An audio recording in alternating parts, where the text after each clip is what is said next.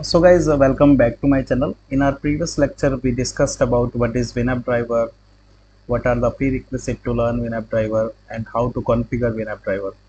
In this lecture, we are going to discuss about how to create a sample Maven project, then adding the required dependency to automate the desktop application using WinApp driver, how to launch the calculator desktop application by manually running the WinApp driver. Then we will be discussing about how to configure locator inspector for desktop application, and later on we will be discussing on how to locate the element using the inspector. So let us now move to the IntelliJ. So in my case, I am going to use IntelliJ as the code editor. So I have created one Maven project, but I can tell you like how to create new Maven project. So you need to click on file, then need to click on new, and then click on project, wherein you need to provide the project name whatever you are looking for. Then you need to select language as Java, as we are going to write the code in Java, and later on you need to select the build system as Maven, as we are going to create the Maven based project. So once you click on create, you will have this kind of structure. You will have pom.xml. So in order to interact with the desktop applications using WinApp driver, we need only one dependency, which is this Appium Java client. I'm going to use 7.3.0 version. This is Selenium 3 based dependency, so please use this one. For Selenium 4 based WinApp driver interaction for desktop application, I'll be covering in later sessions in future. I'll be providing this dependency in the description section. Now I'm expanding the src, and then I'm expanding the test, and navigating to Java driver manager. So I have created one class standalone driver, wherein I have created one main method.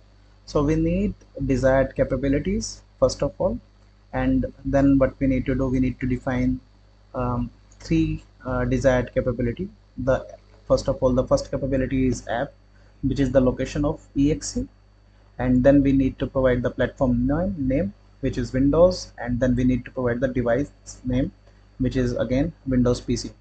So if you look at it, now I have created Windows driver. This Windows driver is nothing but it is coming from the Appium Java client. If you look at it, but whichever the dependency we have downloaded, we have created instance of it, meaning we are creating the driver of it, and then we have now created object out of it, new Windows driver, which requires a URL where the WinApp driver is running. Okay, so in our case, we are going to run it manually, and in later sessions we are going to cover how to run the WinApp driver programmatically.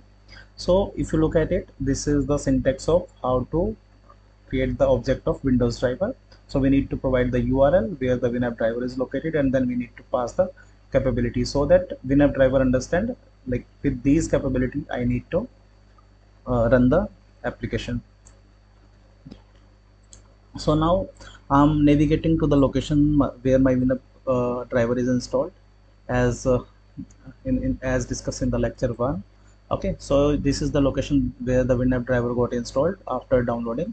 So we need to click on this WinApp driver. If you look at it, it started, the server got started, and it is listening to this particular port 127.0.0.1:4723, which means it is listening at localhost, and the port number is 4723.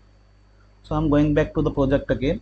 If you look at it, so what we are doing is we are again pointing to the same URL, meaning we are pointing to the WinApp driver server. So as per agenda, we were going to cover Kelsey, but Kelsey is having some issues.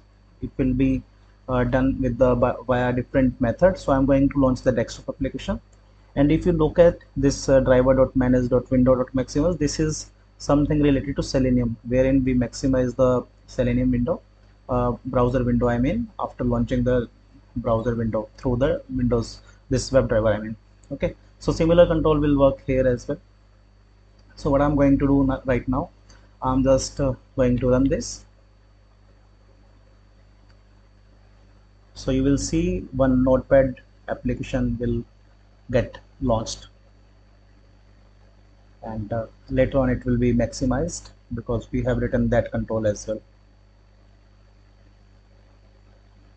So if you look at it, one application got launched, and it got maximized as well. Thank you. So now we are going to discuss about how to configure or download the inspector to locate the desktop based applications locators. So this is the URL where you need to navigate. I'll be providing this into the description. So you need to then click on this download the installer. After downloading it, you will have to install it.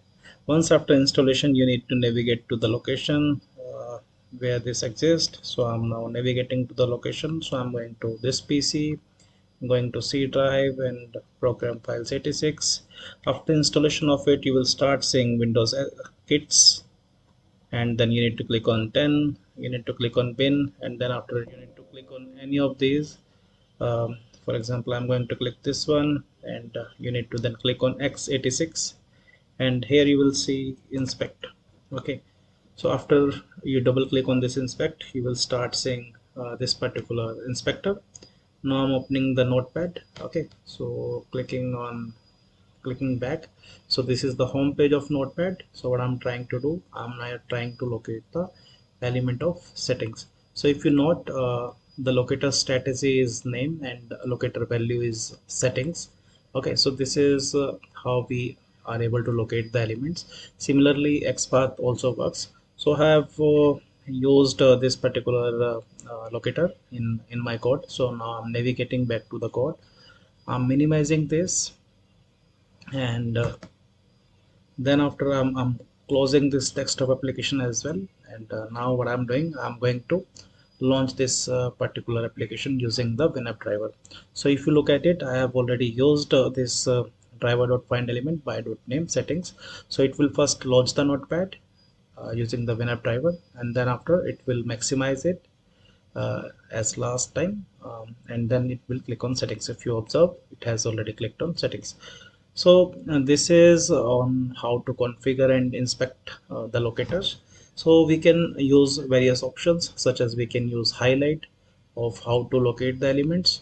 So you need to click on this refresh icon as well. If you will highlight, it will show in the structure as well. So using this structure, we can form the XPath. This is DOM like structure, which is going to help us. Okay, so but we can for example, if we navigate here, so we get it by name as well. We can form the locator using any of the attributes, and we can find XPath using any of the attributes. So for example, double slash star @name equal to settings. So this is how we can form the XPath, and it will work. So yeah, that is pretty much on it. Thank you.